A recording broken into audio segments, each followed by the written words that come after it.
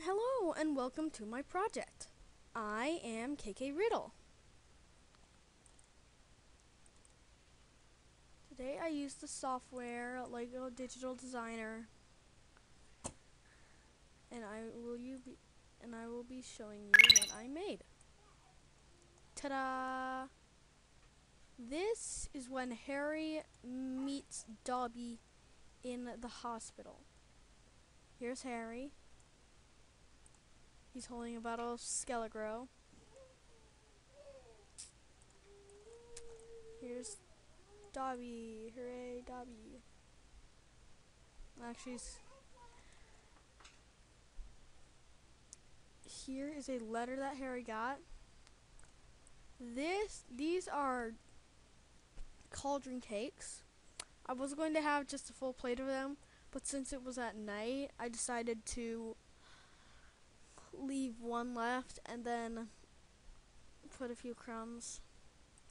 He has some pumpkin juice, an extra bottle of Skelegro just in case he runs out, and Birdie Bot's every flavor bean. I used all different types of ones. And there's a lot of bricks.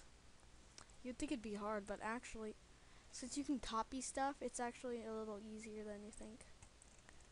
Here is Harry's broomstick. Got bashed up pretty good. And here is Mrs. Norris. She has a tiny little bed. Here's some flowers for Harry. And a clock that runs on magic. I know these don't really look like Harry's glasses, but they were the best I could do. And Dobby is a little big. Okay. I believe that is it. It took me a while to get all this. Oh, and here is the tray that holds everything. Did I forget anything else?